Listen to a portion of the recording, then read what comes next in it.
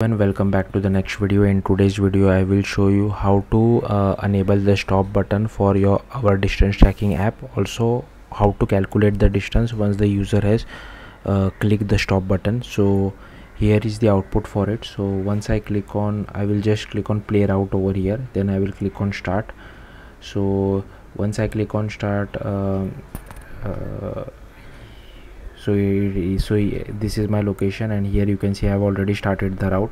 Now I will just stop the route, and here you can see that I have enabled the stop button. So I will just click on stop, and the start button is still disabled. I will we will handle that in the future tutorial. So I have also calculated the time for this elapsed time. Currently we are not showing it on the screen, but I have done the calculation. We will show it on the screen in the next video. So all I have done is that firstly what you will have to do is you will have to add these two variables, start time and stop time. Okay, next go to your tracker service, and here you will have to add start time and stop time as well, a mutable live data of long.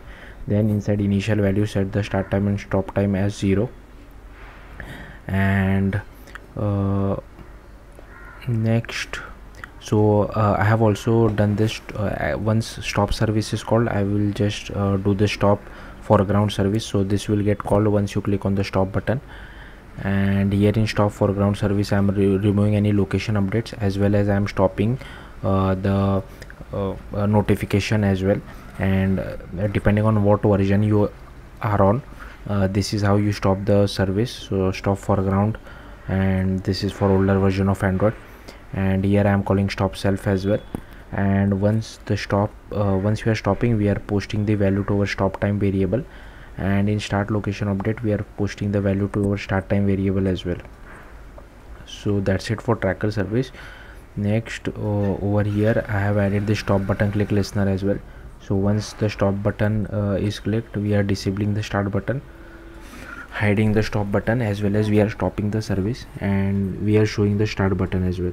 And inside observe tracker service I have added this. So if the location list dot size is greater than 1, we are enabling the stop button, and here we are observing the start time and stop time as well, and assigning to our start time and stop time variable. Next what I am doing is inside this is okay. So this I have already explained. What else? So this is the calculate elapsed time method which I have created.